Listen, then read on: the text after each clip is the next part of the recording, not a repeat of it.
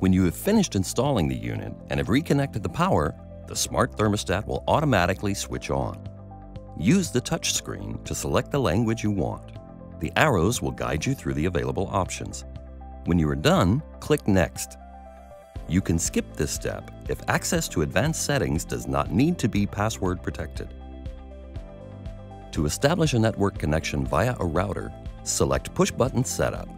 Then click Next and Connect to establish the connection. The Smart Thermostat will then wait for you to press the WPS connection button on the router to begin the recognition process. Once you have completed the registration process, you can start configuring the application.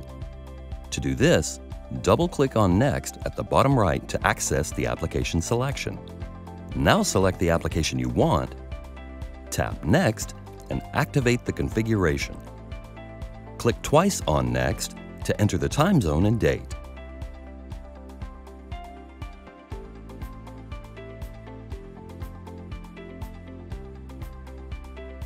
The clock will automatically set based on the network time.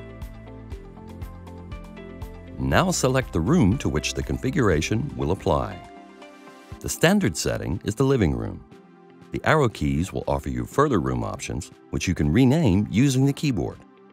Then tap on Start to complete the configuration.